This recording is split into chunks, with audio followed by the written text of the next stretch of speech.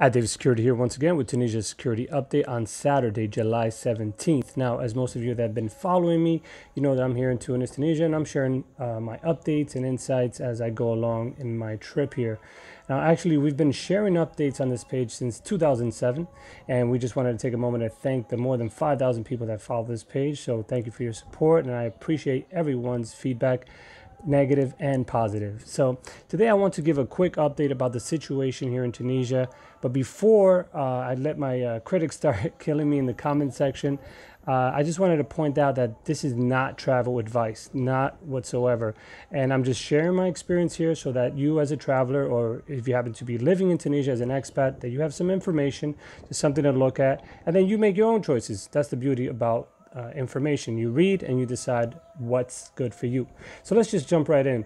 This morning I woke up to chanting coming from the mosque, a repetitive chanting, and I'm told that the mosques here are broadcasting these sort of prayers all day to help the situation in Tunisia.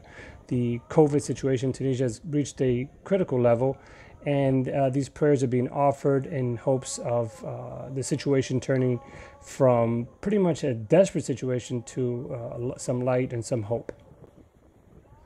So as you can see here, the health situation in Tunisia is not good. At this moment, Tunisia recorded 205 deaths in the last 24 hours, which was a daily record since the start of the pandemic. This was reported by the Health Ministry on Friday.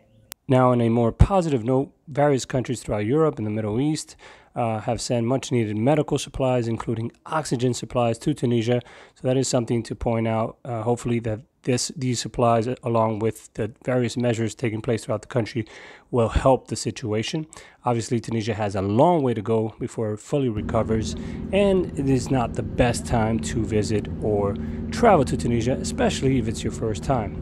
Now, if you have family in Tunisia and if you understand the way things work here, you know, you may make decisions that are different. And guess what? Not everyone will agree with your decisions, but that's why I like to share information on this page so that you have a full picture of what's going on, and then you can make decisions based on your security and safety tolerance. And so that's my update for today. Always happy to hear from you in the comments section, positive or negative. Like I said, make your own decisions, not travel advice. Stay safe.